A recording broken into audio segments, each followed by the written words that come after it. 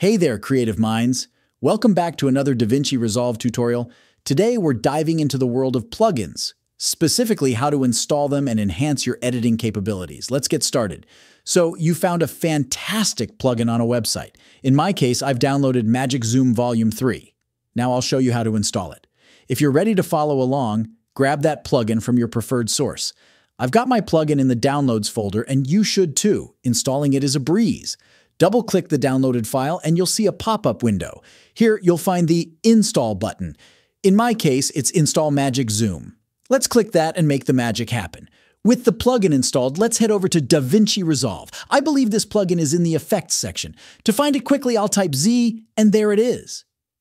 Magic Zoom Volume 3 is now part of my effects library, and there you have it, a seamless installation of a plugin in DaVinci Resolve. Easy, right? If you found this tutorial helpful, don't forget to give it a thumbs up and hit that subscribe button.